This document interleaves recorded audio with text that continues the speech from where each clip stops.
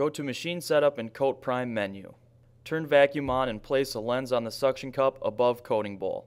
With the clean container under the filter, remove the bleeder cap on the bottom of the filter. Turn the coating pump on using the touchscreen. Once reservoir is empty, turn coating pump off and remove the top bleeder cap to drain remaining liquid in filter.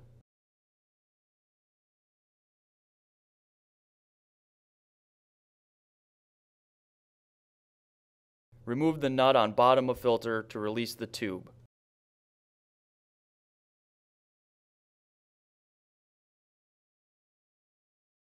Pour acetone in the coating bowl and turn the pump on, making sure to aim the disconnected tube into waste container. Disconnect the tube on the bottom of the reservoir.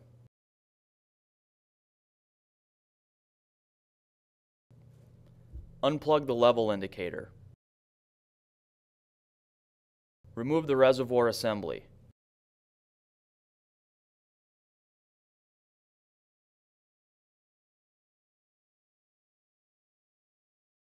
Remove filter from reservoir assembly.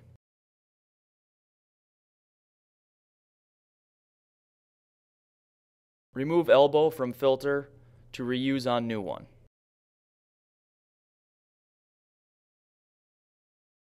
Clean the reservoir with acetone and dry.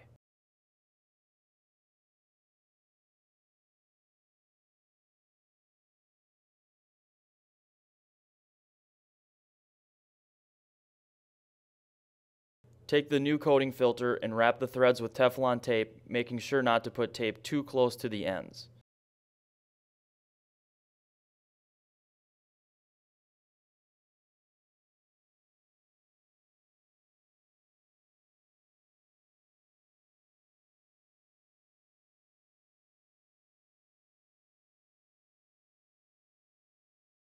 Thread the new filter back onto the reservoir and put the elbow back on the bottom of the filter. Note that the flow arrow on the filter should be facing up.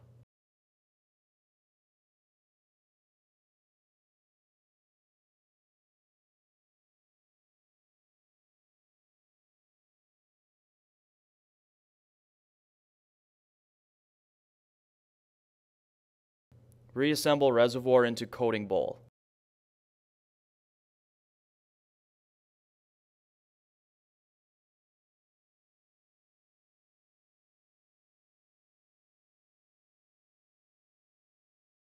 Reconnect coating tubes and level indicator.